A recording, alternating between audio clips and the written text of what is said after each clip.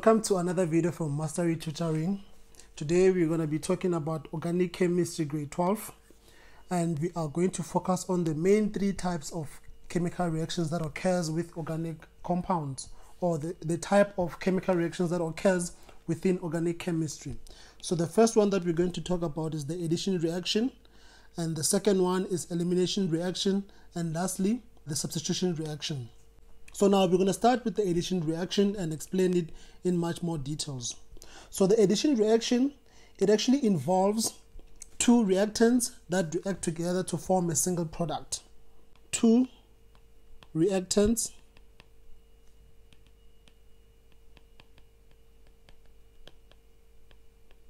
that combine to form a single product. General equation. Suppose you have A plus B that react together to form C. So C is your single product. This is a very key point. So I'm going to indicate here single product. And then these are your inputs. The reactants can be two or more. So it can be 3 reactants, 4 reactants, 10 reactants. But what you need to keep note of is that the output is a single output. So it can be 3 reactants, 10, whatever number of reactants. But then remember that your output is always going to be one output.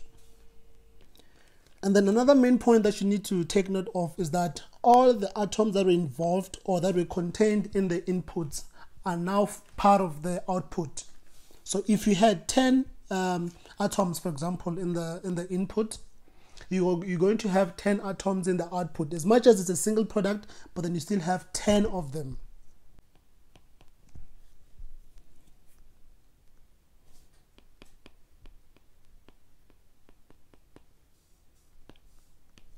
This simply means that there will never be a situation where you start with 10 atoms in the inputs or in the reactants, and then but then you end up with 15 atoms in the output or 5 atoms in the output.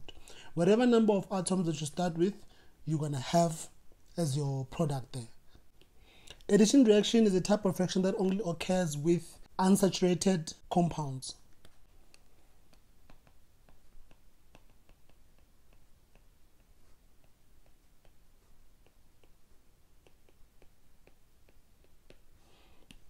So we know that unsaturated compounds, for example, includes alkenes and alkynes. So you'll never have an addition reaction between alkanes or saturated compounds.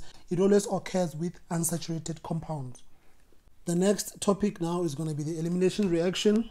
So elimination reaction occurs when a reactant is broken up into 2 products.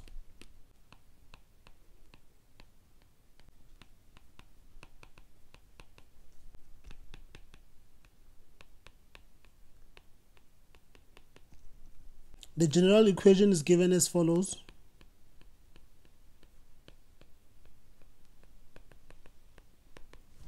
A broken up into 2 products, which is going to be B plus C. When you look at this general equation, you can see that it's actually the opposite of addition reaction. So this is what it is. Elimination reaction is the opposite or the reverse of addition reaction.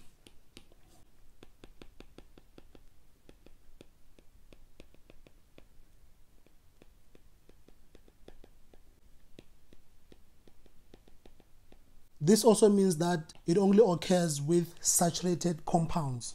The reaction does not take place with unsaturated compounds, but it only takes place with saturated compounds.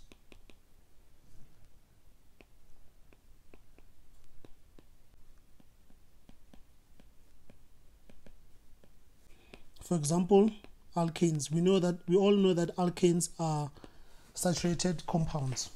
As with addition reaction, whatever number of atoms that you start with here as in your reactants, you're going to end up with the same number of atoms on your product.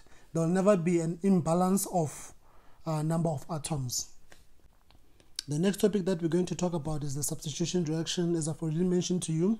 So substitution reaction occurs when an exchange of elements in the reactants occurs, meaning that you start with a number of reactants and then some elements are swapped around, and then you end up with a product that is completely different from the reactants.